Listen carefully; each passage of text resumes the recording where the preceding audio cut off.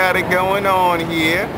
Don B. Bernard in his house. I'm here with dear friend Brandon, also DJ Bonics, reigning champion of 9061 Kiss FM. 96.1. 96.1.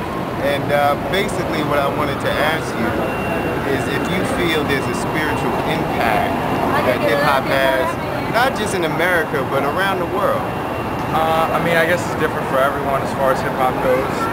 I mean, hip-hop is so big now. I mean, it used to just be the outlet for, you know, the silent minority or majority, if you want to say it, for them to like be expressive. But yes and no. I mean, it's hip-hop's so big. I mean, you could really say that about anything. Is there a spiritual impact in walking? You know what I mean? Some people walk for health. Some people walk for leisure. Some people walk because they have to. As far as hip-hop goes, some people listen to hip-hop, you know, for leisure. They enjoy it. It entertains them because that's what it is. It's entertaining, you know. Some people listen to hip-hop because, you know, that's the only thing they do know. You know, they grow up listening to hip-hop, period. That's what I know. You know, I'm from New York. I listen to hip-hop. Or some people listen to hip-hop because, you know, that's like what society or pop culture has made us listen to. But as far as spirituality goes, I mean, yeah. Do you think there's been like some guys who have been at the forefront of the movement to build character within people, like maybe Tupac or Biggie? Or... Yeah, I mean, but it sounds different to everybody, you know what I mean? Like, someone in '87 hated on Biggie in the early 90s, and then, you know, someone now hates on hip-hop now because they were in the era of the early 90s hip-hop.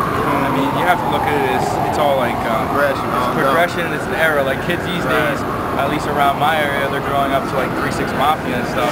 It's completely different from like it's a whole other beast, you know? So, yeah, I mean, it's spiritual. I think at the end of the day, it gives some people hope. Hip-hop gives people hope that, you know, it can be like that, but then a little bit too much of it is bad too, because people, you know, they think they can just do that, and you know, if you look at hip-hop artists like Ludacris and I can't have the name on the top of the head, like these cats are educated, you know what I mean? These cats went to school, or they went to grad school, or they dropped out of school, but they at least, you know, attempted to go to school, or, you know, understand that it's a business for some, for a lot of them. But as far as spirituality goes, I mean, you can make anything like your temple, you know? That's right. You know, some, you know, like, you have meditation balls, and for them, that takes someone, you know, to some other place, exactly. My man. Well, that was kind of interesting. No doubt about it. They love it regardless, right? Hip-hop lives. Yeah.